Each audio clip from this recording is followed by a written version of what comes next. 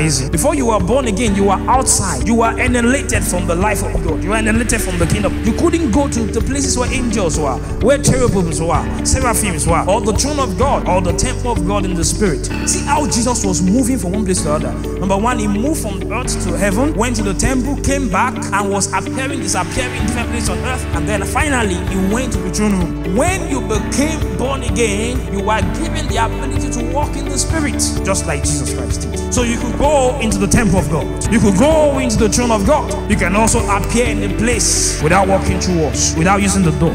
So the first ability God gives you when you became born again is the ability to see in the spirit. The day you became born again, you had the ability to see in the realm of the spirit. You know, we only believe that prophets are the ones that see, right?